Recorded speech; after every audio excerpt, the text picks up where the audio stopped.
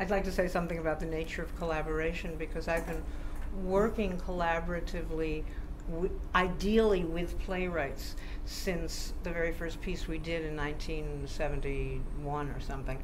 And it's rare to find a playwright you can collaborate with.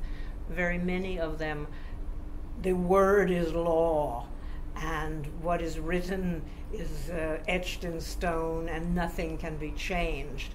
And there are actors who like to work that way too. I don't like to work that way.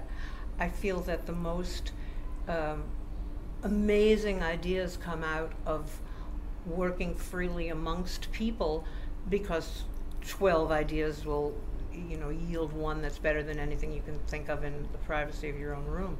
So not too many playwrights will work that way. Howard will. He also can sit home and write plays. Done both. But it's in the two pieces that we worked on together, Living with History, which was about Camus, Sartre, and Simone de Beauvoir, that took place during the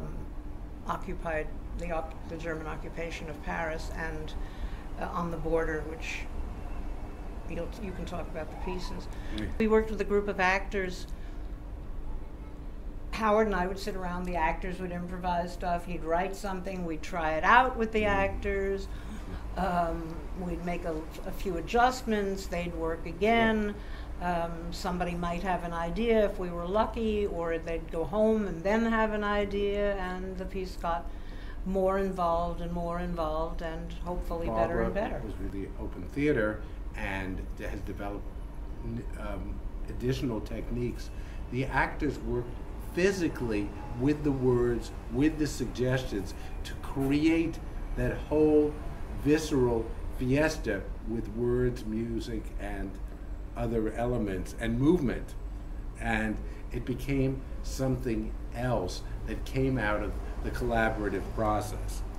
Like taking the words of a song, and we had the words of a song and we didn't have the melody of the song, and finally we figured out, it must be to Marche Lorraine, because that was the resistance fighters' anthem during the war. And we worked with the composers, we worked with people, just contributed highly to the process, and it takes a special kind of person. And I think, socially also, one is trying to get a society that works collaboratively instead of antagonistically or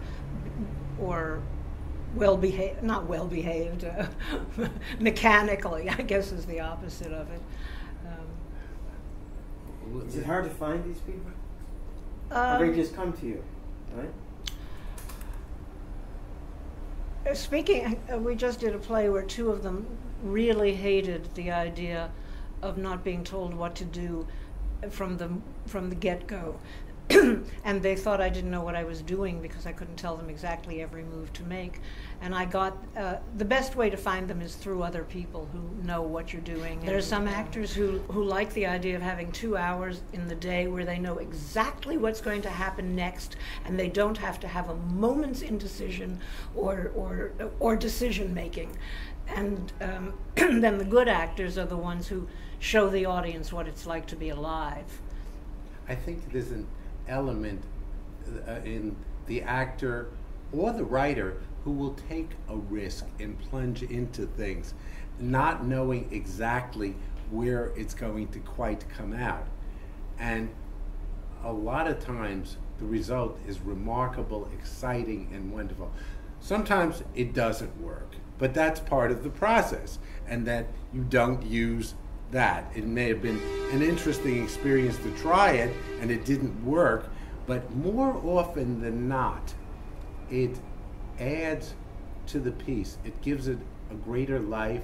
It gives you, in microcosm, even at the time of the play and the rehearsal period of the weeks of the rehearsal, the possibility of people really working. I don't know how to say it exactly, but there's a sort of sharing of the unconscious, that somewhere when you get into a place where everybody is creating together, it's an extraordinary place, and nobody is in charge. It's kind of you're swimming with, well, with the flow, as 'twere. No, it doesn't always work, and sometimes things have to be cut, and sometimes actors then get upset because their brainchild didn't make it to full production. But again, we had a choreographer once whose father was in the Navy, and she said, "I don't understand what actors get so nervous about. The stakes are so low. Nobody's going to die."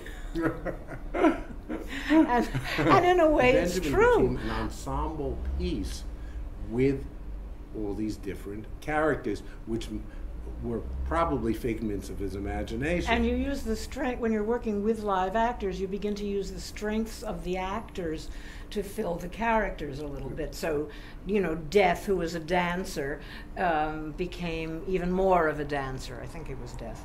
Yeah. And we just did another piece called Wall Street, which was written in 1819. Wall Street, a farce in 3 acts that was written in 1819, really. And people who know about it said it's exactly what's happening now. And Howard wrote a short piece for the prologue to it. I can't remember what it's called, but it's about 3 rich men wooing a dollar, who is the lovely Lady Dollar. And it's very funny and very to the point, and I mean that's another way where you can say to somebody, well, I didn't like that piece, so I'm not going to use it, but I am going to use this piece, and they're not going to get all huffy puffy, because we have had playwrights around who get all huffy puffy, as if their word is sacrosanct and so on, and it's so much about that thing that I have a cartoon on my desk that has a bunch of little things and then one little thing. I mean, I can't remember who the cartoonist is, and the bunch of them are saying to the other one, "Where do you get your ideas?" And one never knows, do one? So having actors milling about saying your words, or milling about and not saying your words, but moving to your words as if they were music or something, it helps that process, because we all, directors, writers, actors, we're waiting for the moment of epiphany where something really true and really connected and really alive comes out of us, and we're so thankful that it does on occasion.